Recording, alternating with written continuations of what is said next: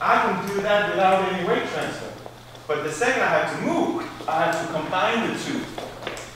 When I'm actually moving weight and when I'm just doing it on the spot.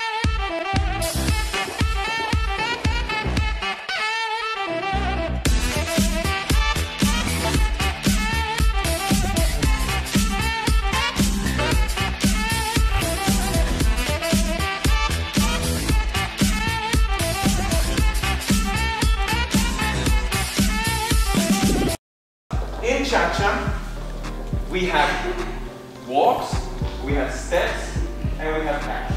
When is it actually just hip action? When is it weight transfer? When is hip action combined with weight transfer? Yeah? Because that's an important thing in the cha-cha. If I want to have slickness, the cha-cha count is 10 steps moving back and forth. So we have a 1, 2, 3, 4, 5, 6, 7, 8, 9, 10. Take it back to the same place. Yeah? In any really basic structure. That's the thing with cha-cha for me. It's not traveling. I'm playing even when I'm in choreography. I'm starting in the center. I'm moving over here, playing a little bit, back to the center, going over here a little bit, back to the center to extend that kind of playfulness in the cha-cha. How I get a set posture, but now it's hard to move.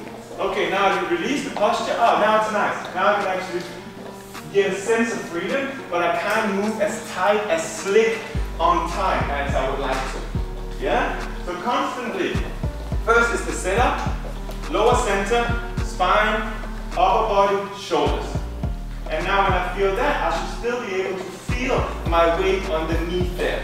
Which takes me to the second point, which is extremely important, not only in cha-cha, but in all of the dances. The sense of body weight. I can do that without any weight transfer. But the second I have to move, I have to combine the two. When I'm actually moving weight and when I'm just doing it on the spot. Now, what's difficult in the cha-cha is the difference between split weight and full weight. Because for instance, when we do a lock step, we have a part weight step, and that's why, just for you to be aware, whenever I say part weight or split weight, it's the same. But people misunderstand split weight and say, okay, we split it into half, so now it's 50-50. No, it's part. It can be 40, 60, it can be 30, 70. It's whenever we say split weight or part weight, it doesn't have to be cut down in the middle. It's just a reference, a word that says it's not full weight.